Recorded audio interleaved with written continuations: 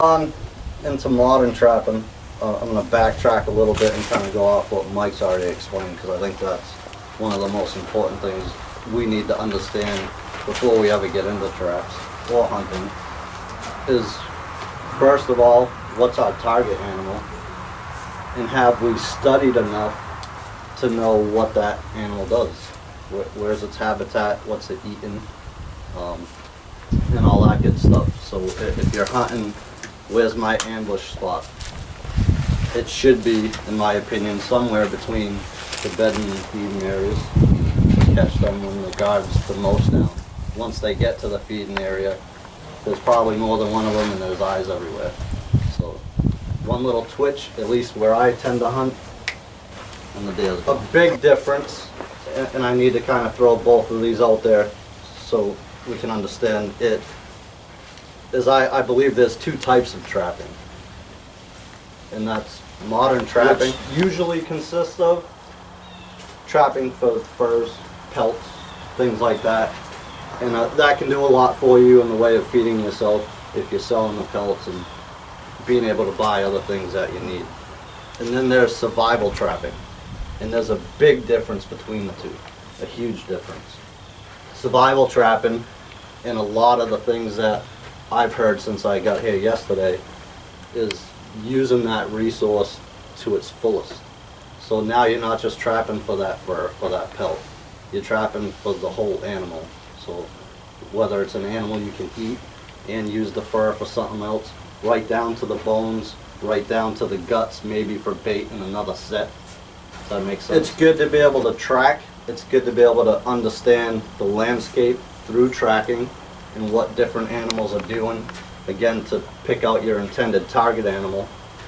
The one baseline that I like to use, which covers all of them, you don't have to narrow it down to a specific food source, is something that we all need, and that's water.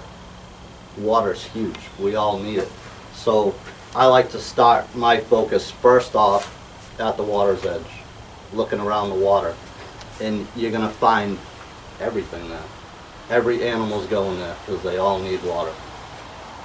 In modern trapping, they have all kinds of fancy things out there. They'll sell you whatever you think you need, to include all this fancy crap right here, fish oils and, you know, different types of lures, long distance lure, call lures, to get these animals in, hopefully to step on that trap pan or trip that trigger in that 220 conibear or whatever the case may be. Beaver caster is a good one for a lot more than just beaver. Again, it's just an attractant is all it is. In survival trapping, you have to get all that stuff on your own. So again, back to the water's edge, another one that is huge that Mike already talked about is like frog guts and stuff like that. All that stuff is easy obtainable at the water's edge. You know, you can gig a frog just like that. I did it in Ohio. I think I got 6 within 20 minutes. It's just too easy. But that's going to get you going, putting bait in traps for specific target animals, stuff like that, raccoons, the possum, and that's usually what you're going to get in a set to begin with anyway. Until you weed those scavenger animals out, you may not catch your intended target animal. And just because you set a trap and say, this is a coyote set, you're more apt to catch a possum in that thing first. Maybe even the first 4 times. It all depends how you're bringing that animal in, how well you've read the landscape to begin with. Does that make sense? So, big difference between survival trapping and modern trapping. So I just want to touch on some of the stuff. Jim's going to get into you know, some of the tools of the trade, some different types of traps. We'll go over all that stuff. But again, looking at the landscape, depending on what type of trap you're going to use, first of all, there's a bunch of different sets. You know, you could do flat sets, cubby sets, dirt hole sets, snares. And typically with a snare, if you're just doing a blind set snare, it's going to be on some sort of run or trail, okay? And then you have to know, again, your target animal, well, how high off the ground is their head? You know, how are they moving along this travel route to get to that feeding area? Are they cautious and up? Are they down sniffing the ground to see what else has been there? You know, you got to know all that stuff for a blind set. Typically, what I like to do when I make a set, and you kind of have to abide by the law too, so you can't just put a trap in the middle of the trail. It's illegal. So what you need to do for that animal is lure him into your set. Now, all your canines, you know, coyotes, fox, all that stuff, they're smart, and there's nothing you can do to cover up your scent. It's just not going to happen. They're going to know you're there or have been there. The trick to that is try not to leave too much scent, but what are you using to attract them there? What's going to catch their attention and make that set irresistible to them? They have to go check it out. And we call it BLT, which is bait, lure, and then turd. And I picked one up. I don't know if you guys have seen it. I have two dogs. It works both ways. As soon as one of them takes a poop, the other one's got to go smell it. They live together, but that dog has to go smell that poop for some strange reason. Coyotes are the same way. Fox are the same way. So if you got a nice fresh piece of meat just hanging out there for them, that may not, you know, draw them in as much as that turd next to it is going to. It gives that sense of security. Hey, someone else has already been there and checked that out. That draws them in all the more. So it's not just the bait, you kind of need the whole package there. You want to make your set off the trail unless you're survival trapping, and then there's no rules. So blind set snares, my opinion, #1 set you can make with accuracy of catching something anyways.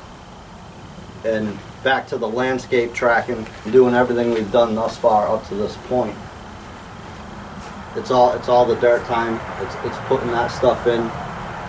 With a trap, you're taking however many acres are here. Call it 40,000 acres for sake of purpose. And you got to get that animal to step in like 2 square inches. Right? So the dirt time, putting in the tracking, knowing the habitat, knowing the tendencies of your target animal to begin with, is going to allow you to place that trap and give you a higher percentage chance. Another thing with trapping also is soak time. And that, again, all this goes hand in hand. You've done your homework, you've read the landscape, you know the pattern of this animal, but it may be, I know he's coming to this garden, but it seems to be it's every 3rd day. So that trap needs soak time at that spot as well. It's not just, hey, I know the animal's coming here, I'm going to put the trap and I'm going to have him tomorrow. It's not that easy. It's just not, you know. That's why it's trapping and not catching. Did I miss anything, Jim? No. I think Mike kind of stole my thunder. He pretty much covered it in the classroom. But I just wanted to kind of go off of what he said because it's that important, especially in trapping. As far as survival or modern trapping is concerned, your target animal could change because it's not just the fur now. If you're survival trapping, you need to eat too. So this critter right here, one of the beaver I trapped actually in Beddington, Maine. That's a good sized beaver. And that'll feed yourself for a couple, 3 days, depending on how you ration that out, you know. That'll feed a small family for a couple days. But you got a lot of resources there too. You know, you can make something out of the pelt. You can use the guts. I actually trapped the beaver, one, because they're easy. The beaver's probably one of the easiest animals to trap, believe it or not. But it gave me bait for my other sets. I used beaver meat for the coyote sets, the bobcat sets. That's where I lost my train of thought earlier. Cats. You need some type of visual attractant, and it's got to be up where they can see it. Not the deterred on the ground necessarily, but turkey feather, something like that, just blown in the wind by the set, and they see that, that's going to get them over there. You know, not necessarily the call lure, the wild cat lure that you put on that set. That's just going to get them. Once you attract them from way over here, they're looking across that field and see that feather. Now they're coming. Make sense? Alright, so that's pretty much my spiel. Again, between the two types of trapping, again, Jim's going to cover the different types of traps. Hopefully we can set up a couple different sets, and I think we have enough traps where you guys can set one as well. And we'll kind of watch over you, help you out or whatever. So that's all I got. That's awesome. Thanks.